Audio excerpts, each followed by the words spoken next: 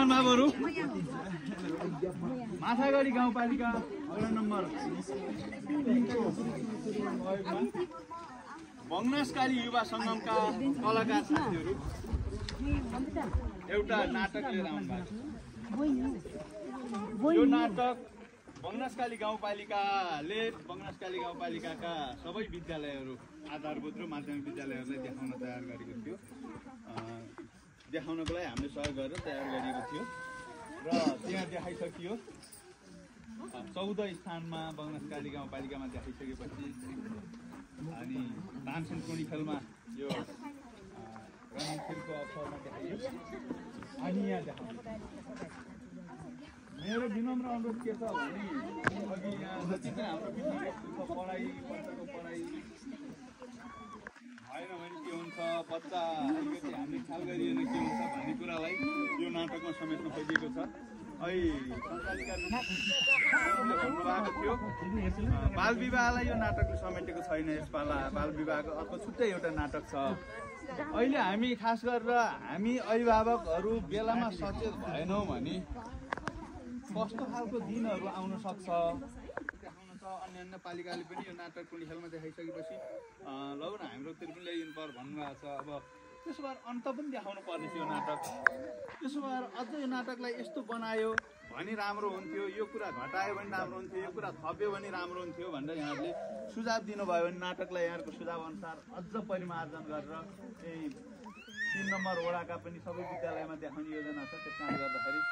अन्यत्र जाँदा अझ राम्रो नाटक बनाउने कोसिस गर्छौँ भन्दै हाम्रो साथीहरू त नाटक नानी बाबुहरूले हात छोड्नुहोस् अब त्यतिकै बस्नु है। यति भन्दै यो नाटक देखाउनको लागि सहयोग गर्नुहुने माछागढी गाउँपालिका लगायत 3 नम्बर वडालाई धन्यवाद दिँदै हामी नाटक देखाउन तयार छौँ। तपाईँ नाटक हेर्न तयार हुनुहुन्छ? तयार हुनुहुन्छ? प्रस्तुत छ नाटक। हुर्रे याहु आमा यामा के भयो? झट्ट बाहिर आउनु न। के भयो? किन छिटो स्कुलबाट आएको आज यो? आमा ए के गर्छ के म लड्छु हो? के गर्छ यस्तो? के हो यो? के हो फेरि यस्तो? आमा म आज कति खुसी छु नि आमा। के खुसी हो सुना न त मलाई पनि। आमा आज आएर हजुरको मेहनतले सार्थकता पाएको छ नि आमा। ए के भन्छ अलि मैले बुझ्ने तरिकाले भन्नु भने। आमा मैले कक्षा 8 को परीक्षामा पालिकामा फर्स्ट भए। ओहो पालिकामै फर्स्ट? अनि आमा धेरै खुसीको कुरा सुनायो बाबु। मैले यस्तो दुःख गरेर पढाइ पनि छोराले राम्रो पढेछ। यो खुसीमा तेरो बाबा भइदिएको भए आज त कस्तो खुसी हुन्थ्यो। ल आमा पनि किन रुनु भएको यस्तो खुसीको अवसरमा पनि? यो त गाह्रो हो त नि। यो त खुसीको हाँसो हो नि। अझै दुःख गरेर म तपाईँ धेरै पढाउन चाहन्छु। हस् आमा मैले अझै धेरै मिहिनेत गरेर पढेर हजुर देखेका सपनाहरू पुरा गर्छु नि आमा। शाबास छोरा। हेर म पनि के बतुराउँछु। भोक लाग्यो होला। अनि आमा कस्तो भोक लाग्छ मलाई? ल हिँड्न त अघि नै भन्नु पर्दैन बोरा खाजा खान हिँड। हेलो दाइ माल सकिसक्यो यार छिटो पठाउनु पर्यो के? हजुर दाइ केटाहरू पनि बढिरहन्। अनि सुन्नु नि दाइ मेरो भाग पनि बढाउनु पर्यो क्या सधैँ त्यतिमा गरेर भएन। हजुर दाइ ल भोलि जसरी पनि पठाइदिनु है त। ल दाइ ल। अरे यार दाजु के छ? के छ भाइ यार? आँखा के भयो कले भस्काइयो दाजु? यार भाइ कहाँ कसले भत्काउनु तिम्रो माल लिँदैन केटाहरू 10-12 जना आधे 10 जनाले यस्तो हिर्का एउटा पछाडि आएर कहाँ हिर्काइदियो कहाँ कले भस्काइयो दाइ? त गोदी हान्नु जामै नजानु। होइन भाइ यार नजाऊ यार। मेरो दाजुलाई यस्तो हाने यार। अनि के छ त भाइ केटाहरूले कस्तो गरिरहेन काम? केटाले बवाल दिएको दाजु बवाल। फेरि त्यहाँ नचिनेको मान्छेले नदे पुलिसको फन्दामा परिएला। अरे दाजु तपाईँ टेन्सन नलिनु तपाईँको दिप्सन भाइ उता तपाईँ टेन्सन नलिनु न। हो दाजु यसो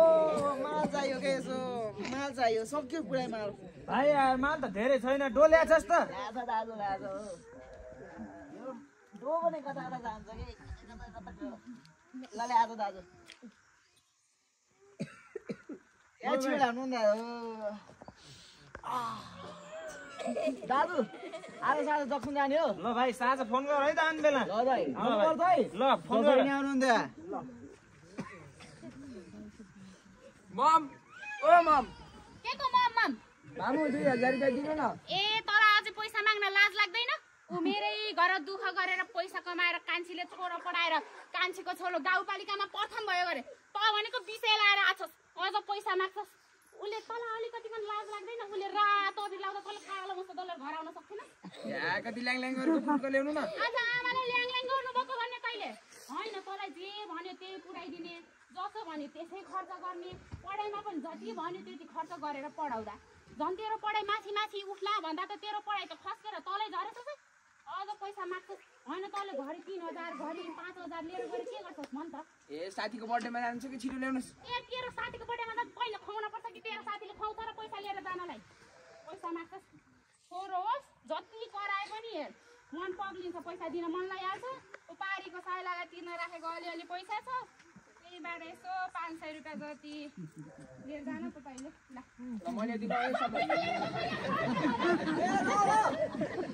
केटाहरु आउँछ नि जक्सनमा आज ल आज पुरा चिल हान्ने यार एकबारको जिन्दगी मोज गर्नु यार ल त्यहाँ सोह्र पर्दैन आज चिल हान्ने ल दर्शन दाजु अरे भाइ के को दर्शन हो दाजुभाइहरू त यस्तो गर्ने भाइ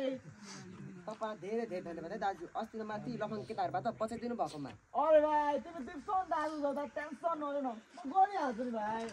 तपाईँ नभएको भए त माथि लखन केटाहरू मारिहाल्छु नि अरे भाइ मैले भनिसकेँ नि मेरो सङ्गत गर न तिमी कहाँ पुग्छ भाइ अनि कता झोला बोकेर लिन्टिङ हरे भाइ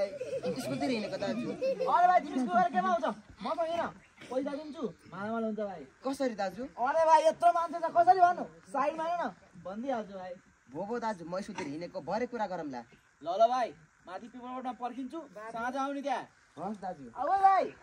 आउनुपर्छ नि भाइ ओहो नानी स्कुल हिँडेको मान्छे किन यसरी एकहोरो टोलाएर बसेको तिमी हेर्नु न आन्टी त दल्ला गरी खुम त बिग्रेर खत्तमै हुन लागिसकेछ नि के भएछ नि फेरि त्यस्तो त्यो दिपेरको संगतमा लाएर अस्ति पनि केटाहरूसँग लडेको भनेको सुनेकी थिए अघि पनि के कुरा गर्दै थिए हो र नानी आमाले कति दुःख गरेर सकी नसकी पढाउनु भएको छ छोरो पालिका प्रथम भयो भनेर खुसी हुँदै हिँड्नु भएको छ छोरा पनि बिग्रिन लागेछ कि क्या हो नानी खत्तम हुन लागिसकेछ के नानी तिमीसँग त सँगै पढ्ने भनेको मान्छे भने यसो सम्झाइ बुझाइ गर न ए आन्टी त्यस्ता केटाहरूको सङ्गतमा लाएको मान्छे केही भन्दा पनि केही गर्छन् भनेर डराउनु पर्ने के नानी मैले त्यो डाँडा गरे साइल दिदीको छोरी पनि त्यस्तै केटाहरूको सङ्गतमा हिँड्छन् भनेको सुनेको थिएँ नि अघि त्यो केटाहरूको त ठुलै मान्छे हो रे हाम्रो गाउँको केटाकेटी नि के भएको नानी तिमी त पढाइमा नि राम्रो छौ दया माया नलागिकन राम्रोसँग पढ है ल आन्टी म त स्कुल जान बेर भयो अहिले चाहिँ म गएँ है त हस् नानी राम्रोसँग जाऊ ल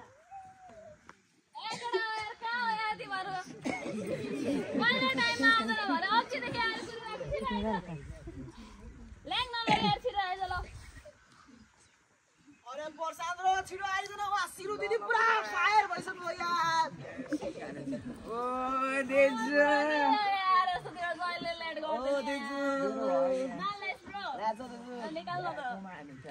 ओ माल मन कता जान्छ यार ल देजु दामी छ हेर त डोलाइस दिदीलाई डोदिनु नि निसिराके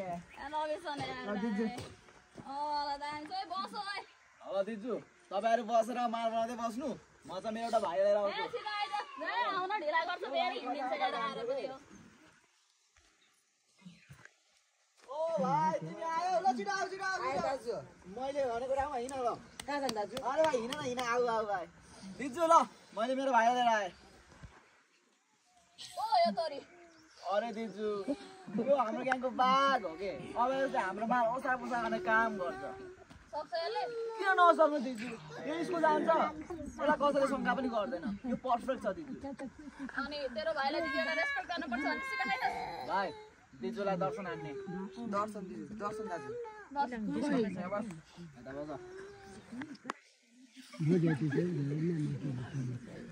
दाजु तपाईँ त मलाई भरे पैसा कमाउनु उपाय सिकाएको भन्नुहुन्थ्यो कसरी हो नि पैसा कमाउने अरे भाइ तिमी हाम्रो मालमा बता गर न तिमी मालामाल हुन्छ भाइ कस्तो माल दाजु अरे भाइ तिमी त्यसको टेन्सन नलिनु म दिइहाल्छु नि पैसा चाहियो होइन पैसा त चाहिएको नि हो आमाले घरमा कति दुःख गर्नुहुन्छ ल ठुलो काम गर्ने ओ त्यो सुरोटा जाऊ ओ सिक्का ल्याऊ लाइट ल्याऊ भाइ यो तानो बिर्सो होइन दाजु म खाँदिनँ भाइ पाल्नै बिर्सेछु यार कस्तो यार भाइ खाऊ होइन दाजु म पढ्ने विद्यार्थी मान्छे म खाँदिनँ कस्तो पढ्ने विद्यार्थी हो यार हाम्रो सिरु दिदीलाई हेर न दिदीले डिग्री पढ्या हो के यो खाइसकेपछि दिदीको दिमाग तेज छ खाऊ होइन दाजु म खाँदिनँ भो कस्तो खान भन्छ यार खाऊ अहिले तिमीले पालिका टप गर्यौ अर्को वर्ष नेपाल टप गर्छ भाइ होइन दाजु म खाँदिनँ ओइ नखाने किन आएको यसलाई चक्लेट किनेर घर पठाए यार कस्तो मान्छे लिएर आउँछ त्यस्तो काम गर्छ होइन दिदी म काम त गर्छु तर त खाँदिनँ नखाइकन तँ कसरी काम गर्छस् बे माल चिन्नु पर्यो न काम गर्ने हो भने खा खाने हो र खाने भाइ खाने हो खाऊ ल भाइ राख काम हुन साथ पैसा अलि धेरै पाउँछ मालामाल हुन्छ भाइ भाइ जाने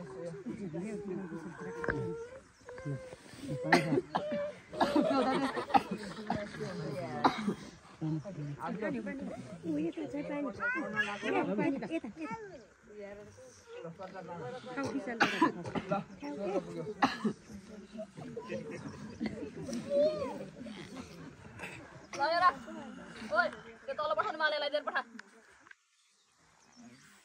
तल बुढाले माल यहाँ थियो कि मेरो यहाँ भाइलाई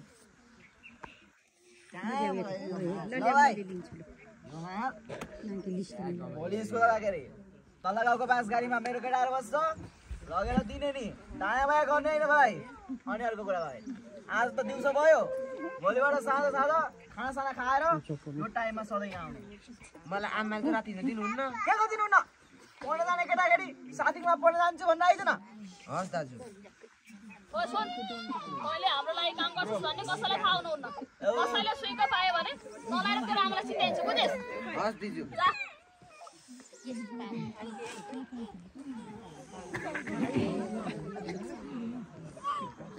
ओइ केटा हो मान्छे आयो जस्तो छ यहाँ बस्नु नोट म देख्यो भने ल्याङ गर्छु फेरि अरे यार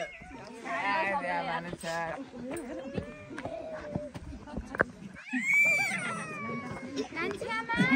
ए कान्छ्यामा के भयो नानी घाँस काट्न नानी हैन जानी हो जान त अनि तिमी स्कुल गएको नानी म त गएर आइसकेको ए हाम्रो कुम त आएकै छैन त बाटोमा कतै देखेनौ खोइ म त देखिन त ए कहाँ गएछ त घाँस त काट्न जानु पर्ने हो कुखुरा बाख्रा यसै छन् त ल ल त्यसै हजुर आउँदै गर्नुस् म त अहिले गर्छु है त ल ल नानी जाऊ म अहिले आउँछु ल ल कहाँ गयो होला कुखुरा पनि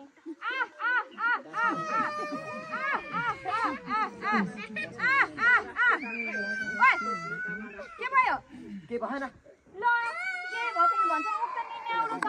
सधैँ उतैबाट खुसी हुँदै बोलाउँदै आउँथ्यो आज त यहीँ आउँदा पनि टोला छ सन्चो भएन छ कि क्या हो यसलाई बाबु कहाँ कुरा गरेको यार साइडमा हिँड न यार ब्रो यति माल ल्याउ न यार माल कहाँबाट दिने यार माल सप्लाई गर्ने रङ्गलाई पुलिसले पक्रेछ माल आउनै छोड्यो तिमीसँग तल लिस्टमा होला नि यार देऊ न छैन हौ हुन्छ त दिएकै हो नि कतैबाट खोज्दैन यार मैले कन्ट्याक्ट गर्दैछु मान्छे चाहिँ पाएन केही त गरे यार लास्टै भयो तिमीलाई त्यस्तो लास्टै भएको भए एउटा अप्सन छ गर्छौ त के गर्नु पर्यो भन न यार ब्रो चाहिँ परे पनि गर्छु म तर तिमीले गर्दैनौ होला ए ब्रो ल्याङ लगाएर नि यार दिमाग खराब भइरहेको बेला गर्छु भनिरहेको छु त भन खोरो मैले एउटा सप्लायर्स भेटेको थिएँ त्यसले केटी पठाइदिए भोलिबाट माल पठाइदिन्छु भनेको छ जान्छौ त कस्तो कुरा गरे यार तिमीले मलाई त्यस्तो केटी सोचेको छ माल ल्याएपछि पैसा दियो भएन त्यसलाई किन चाहियो केटी हो तिमीले यही भन्छौ भने म सुरुमै भनेको यार केही त गर नि यार ब्रो सक्छौ नि यार तिमी त जाऊ न त यार एक रातको कुरो त हो तिमी गयो भने तिमीलाई सजिलो भोलिबाट माल आउँछ अरूलाई पनि सजिलो हुन्छ मरिन्छ यार यसरी त खोइ अब मर्नुभन्दा बाउला निको भन्छ नि माल आउँछ भन्छ जान त होला नि जाउँ त म दाइसँग कुरा हाल्छु ल ल हेलो दाइ हजुरले भनेको कुरा लिएर आइदिउँ हजुर दाइ फेरि भोलिबाट पुरै माल आउनुपर्छ नि दाइ ल दाइ ल ल जामेर माल आउँछ नि होइन ढुक्क आउँछ माल दिएन भने तँलाई त्यही सिद्धै दिएर आउँछु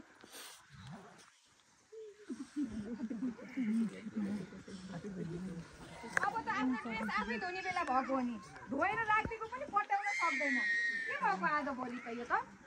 आमा हुन्थ्यो के भयो म साथी कहाँ गएँ होइन यति राति फेरि के को साथीकोमा जानु पर्यो होला यसलाई पढ्न अनि आफ्नै घरमा बसेर पढ्यो हुँदैन साथी जाने छैन सिकाउन जाने नि अनि त मास्टर हो र साथीलाई सिकाउन जाने यही बसेर पढे भइगयो नि अब घरको अवस्था यस्तो त कहाँ छ यस्तोमा साथी अवस्था बुझ न बुझिहाल्छ नि यही बसेर पढ या गयामा हेर नै हो नजा भन्दा पनि मान्दैन त्यही विवेक त होइन सर क्या दिपकोमा जाने होला नि आज भोलि त खुब त्यसैसँग हुलचुल छ अरे तेरो होइन विवेक कहाँ जाने कस्तो छ कि यो नजा भन्दा पनि मान्दैन यति राति भइरहेछ कस्तो होला पहिला त अलि भने मान्थ्यो के भयो छ आज भोलि यसलाई यो बेला फेरि कसले फोन गर्यो हेलो को बोल्या ए विवेक बाबु भन खुम त कहाँ जानु नि तिम्रै घर जानु भनेर निस्केर हिँडे हो आ छैन र अघि नै हो त हिँडेको यहाँबाट आ छैन अरे होइन कहाँ गयो त त्यो त्यही पनि तिमीसँग पढ्ने अरू साथीको बाबु गएछ कि यसो फोन गरेर सोध्यौ न बाबु ल सोधेर झट्टै मलाई फोन गर है त्यही पनि यति रातिको बेला कतै बाटोमा पो लड्यो कि म पनि हेर्छु भेट्यो भने तिमीलाई फोन गर्छु ल बाबु ल होइन कहाँ गयो होला त त्यही पनि बाटोमा पो लड्यो कि यति राति छ हेर्न त हेर्छु ओ काइली होइन त्यो कान्छीको छोरो के बाटी बिग्रेको त्यो आफ्नो आमाले सकि नसकि कति दुःख गरेर पढाउनु भएको छ छोरो पालिका प्रथम भयो भनेर खुसी हुँदै हिँड्नु भएको छ छोरो पनि बिग्रेर त्यो चाल भइसक्यो त मान्छे बिग्रिन त समय नै नलाग्ने रहेछ नि दिदी त्यही त नि काइली कान्छी हाम्रा घरमा काम गर्न आउँदा नि जहिले आफ्नो छोरोको तारिफ गर्थिन् अहिले छोरो बिग्रेर त्यो चाल बाहा होइन त्यो केटो कसरी फसेछ हौ त्यस्तो कुलतमा खै दिदी त्यति मात्र झन् कहाँ हो र अस्ति न त आमा घरमा नभएको बेला गएको बेला पारेर घरमा भएको टामा र काठको भाडा जति बेच्न भनेर बोकेर हिँडेछ दिदी ओहो हो र काइली अनि दिदी राम राम राम राम धन्न मेरो छोरो चाहिँ नि जति नै पढ्न नजान्ने भए पनि यस्ता नराम्रो काम चाहिँ गरेर हिँड्दैन के दिदी आफ्नो छोराछोरी बिग्रेर गाउँभरि हल्ला हुँदा समेत आफूले केही सुइको पाउने होइन कहिले अर्काका कुरा गरेर कहिले सकिँदैन घरको काम लथालिङ्गै छोडेर आएको म त आफ्नो काम गर्नतिर लागेँ ल दिदी मैले पनि घरमा लथालिङ्गै काम छोडेर आएको ल काइली यो दिदी त के भएको आफ्नो आमा भैँसी हिँडेको देख्नु पर्यो र अर्कामा जुम्रा हिँडेको देख्नु पर्ने आफ्नो छोरा बिग्रेर गाउँभरि हल्ला भएको थाहा छैन त्यसलाई अर्को कुराका देख्नु पर्ने मैले यादगार हुन्छ भनेर सम्हालेर राखेको थिएँ त्यो पनि छैन अनि तेरो बाबाको अन्तिम निशानी एउटा तिलहरी थियो त्यो पनि यादगार हुन्छ भनेर मैले साचेर राखेको थिएँ त्यो पनि देख्दिनँ कहिले देखिस् कि बाबु मलाई के थाहा म त भाडा कडा गोथाला बसेछु र होइन तँलाई यता आइज न यता आइज तँलाई गोथाला बसेछस् भनेको त होइन यता आइज न अब यो घरमा तर म भाइ कोही पनि छैन त्यही पनि कसैले लगेको पो देखिस् कि कहीँ राखेछस् कि भन्न तेरो म आमा हो मैले के गर्छु र या कति ल्याइने गाड्या म देखाएर भनिछु त यस्तै बाँधेर हिँड्छ के यो त केही बोल्नै हुन्न आज भोलि के भएको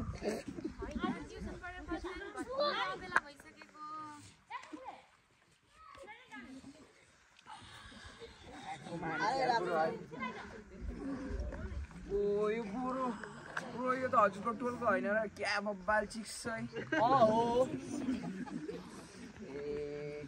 बाल आइटम छ यार यो त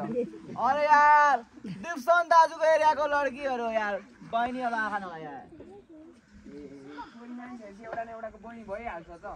त्यही पनि मौसम पनि क्या च्यालेन्ज हानेछ मुड पनि जस्तै छ यार मोज गर्नुपर्छ क्या केसँग त गर्ने हो र गरममा त बुढो यार ल म पहिला सुरु गरेँ यार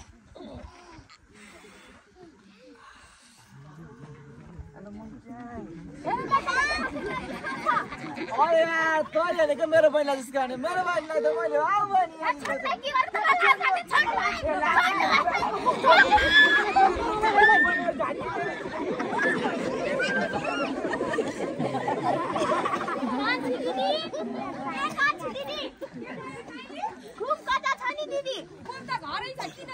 हिजो गाजा खाएको मान्छेले पुतलीलाई बलात्कार गरेर मारेछ नि दिदी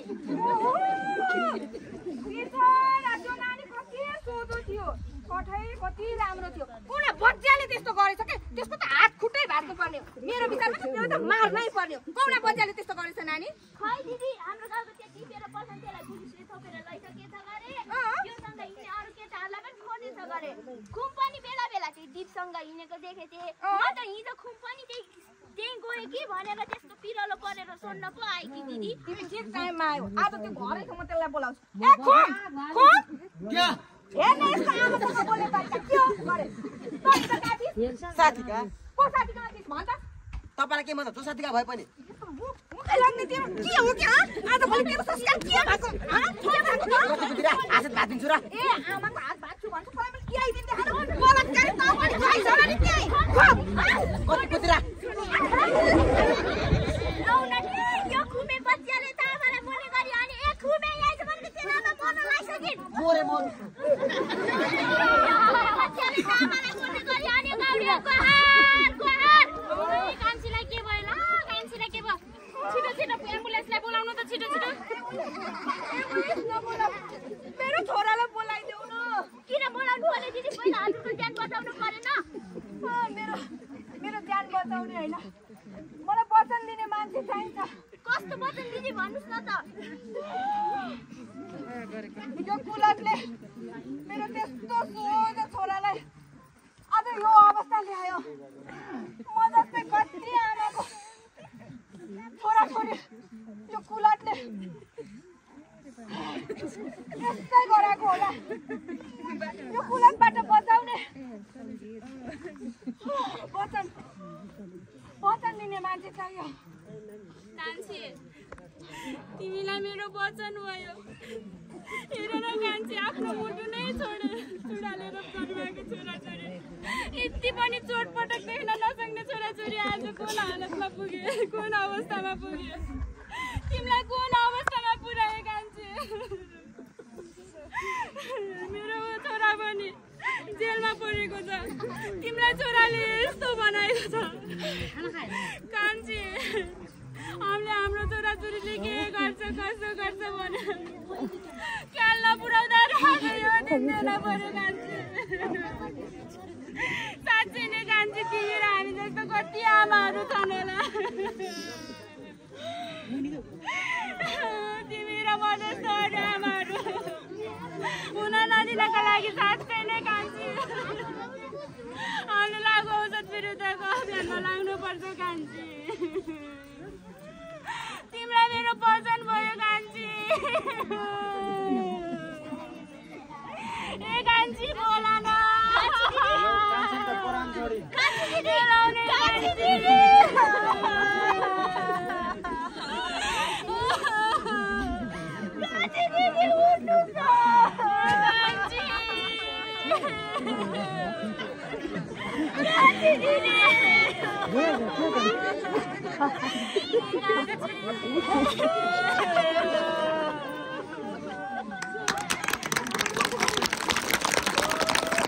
जस्तो मानभावहरू यहाँहरूले हाम्रो नाटक हेरिसक्नुभयो नाटकमा सरसर्ती हेर्नुभयो भने लागु पदार्थ दुर्व्यसनी कस्तो चिज हो भन्ने कुरा यहाँहरूले बुझिसक्नु भएको छ लागु पदार्थ दुर्व्यसनी यस्तो चिज हो जसले हिरोबाट जिरो बनाउँछ त्यो यस्तो चिज हो जसले बालिकामा टपेको बच्चा आमा